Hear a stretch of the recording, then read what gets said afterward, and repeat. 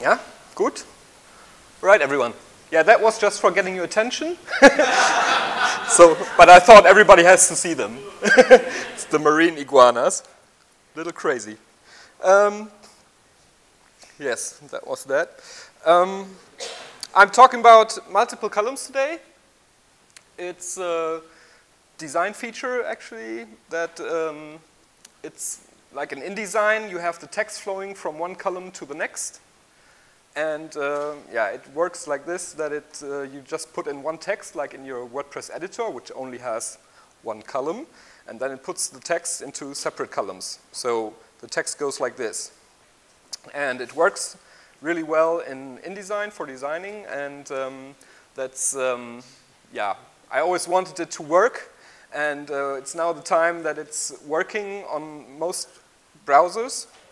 It's in the support for IE10, and the other ones are also supported. You have to prefix it a little bit so that it works in about 95%. But it also degrades gracefully. That means if the browser doesn't understand the command of the columns, then it's just one column. So it gets I know it does get a little bit weird then, because you have one long column and the readability is not that good anymore, but it works really nice and you can make nice layouts. And in this one, I made 5 columns, and it's also very responsive. You just have to put in, say, you want 5 columns, and then you want a space in between, and then you have 5 columns. And then when you put responsive, it just switches, because you also say, okay, it has to be 200 pixels wide, and then it changes. So then it's 3, 2, and 1 in the end. So it's very responsive and works very well. And I just wanted to make designers and front-end developers aware of this, that you can use this now and use it for your layouts and make the web a little more exciting and nice to look at. You have to, of course, look at some things. It's, for example, it's quite easy to make.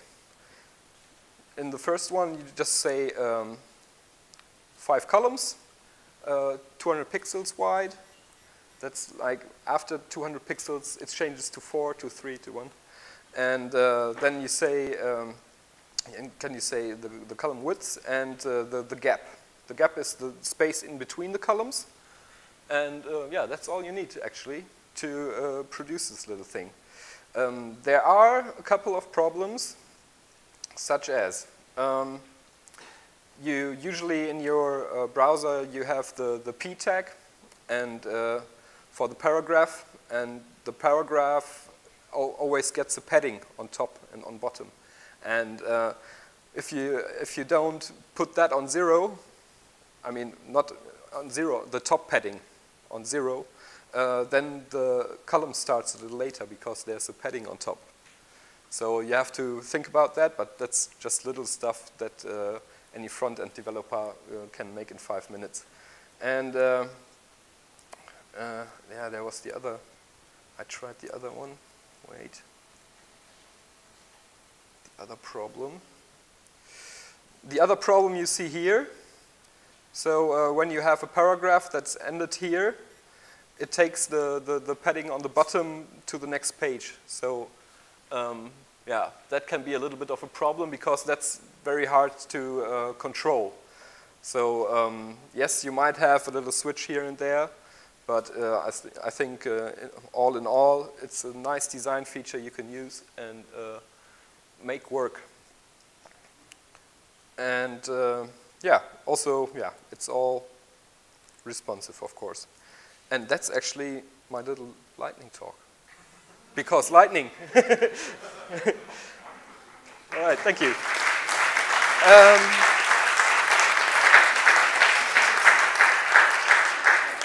But I think since we still got a lot of time, I'll show you a project I'm working on right now that also has a nice little design feature. It's this page I'm working on, and yeah, that's just a normal theme on first view, but in responsive mode, the menu button changes to the bottom. And it's because we all have those big-ass cell phones these days.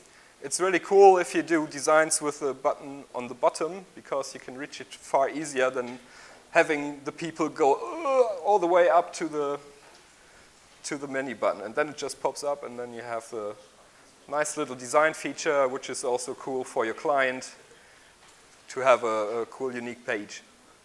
Yeah, that's just a different one. All right, any questions? Oh, and what you should also, yeah, on Can I Use, it's really good. You have all the bugs. So there are still some bugs, and you should always prefix it, because, yeah, it just works better on the older browsers, of course. And yeah, not everything works in all browsers, but what I just showed you works in IE 10 Plus and all the rest that you see here. So, oh yeah, there's one question. The what code? This one? Yeah, that's the whole code. I just put the article tag around the text, and that's it. And then you have 2 paragraphs in there, and that's all you need. So it's really easy to implement. Top, bottom, how do you need it? So it doesn't need media queries for word counts? No, no media queries. It's really easy. It's really, you can make total responsive layouts with this if you want to, without media queries. Huh? Yeah, then it changes from 5 to 4. So it's like the maximum number of colors. Oh, you can put 20 if you want. But it has to fit, of course. Like the browser says, okay, that's the number it wants to have, that's the width, and if it doesn't fit, Yeah, if it doesn't fit, it won't work, right. So you need a little bit of math, yeah?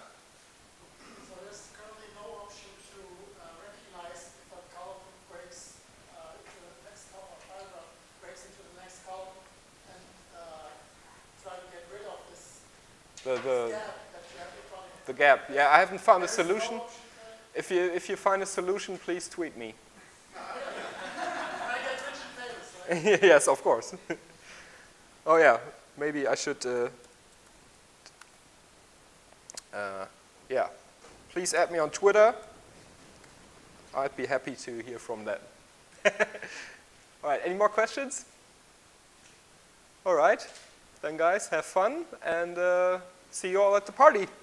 Bye-bye.